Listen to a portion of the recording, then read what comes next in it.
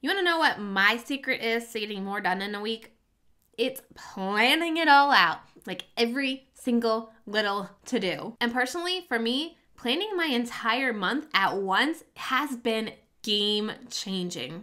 Because let's face it, if you're juggling clients, if you're juggling growing your business, if you're juggling launching and kids and husbands, there's a lot you've got to fit into a month.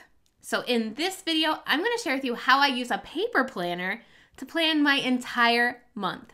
Hi, my name is Trina, and I started this channel to help creative entrepreneurs like you get on YouTube to grow. Now, if you're new here and you have not subscribed, just make sure you hit that subscribe button down below and hit that little bell because that's going to notify you every single time I upload a new video to help you. Now, you know I love myself some Google Calendar and some Trello and all things electronic, right? But I also love my Erin Condren planner, and I've been using one of these for about 3 or 4 years now.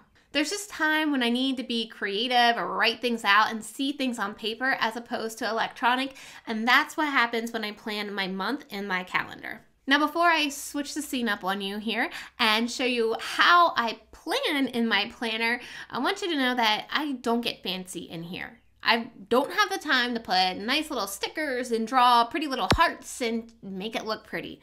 I really use my planner as functional as possible. So that means it's not the prettiest. There's scribbles, there's whiteout, there's no real color coordination, even though I try really hard. I just know that I've got to get all the big things written down so I can see if I have time to maybe add an extra client call or maybe have a coffee date here or just add some extra things into my calendar by writing it all on a paper planner. I basically use my paper planner as a rough draft before I put it into my love Google Calendar and Trello.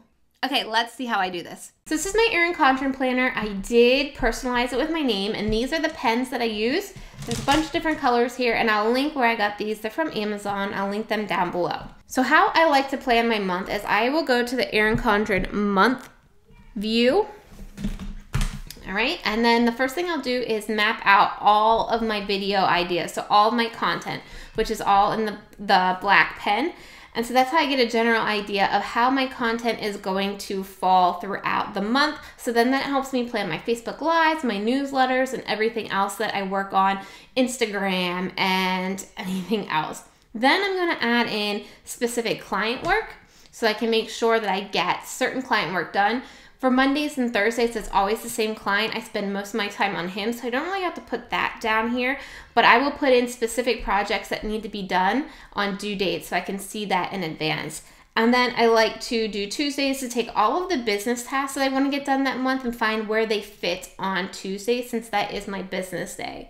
So once I have my month in a glance of everything that I need to do, then I can go to the week view. You'll see this was last week. I even sometimes grab a Post-it note and break down hour by hour what I need to do just to make sure I have enough time in that day to get done. I will generally use this top row for client stuff or calls or just to remind myself things that I need to do.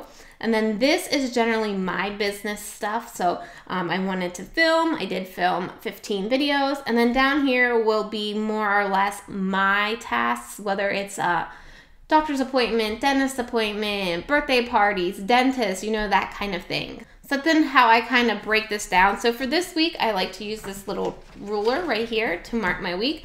I will brain dump everything I want to get done this week and then plot it in throughout this week so that I can then put it into Trello so I don't have to carry this around. And maybe there were some ideas that I had a couple weeks ago that is in my Trello board that I can fit in here as well. So if you want to make sure that you're using your Trello with your planner, make sure you check out that video. I'll link it up above. And that's basically how I plan my month to make sure that I get everything done.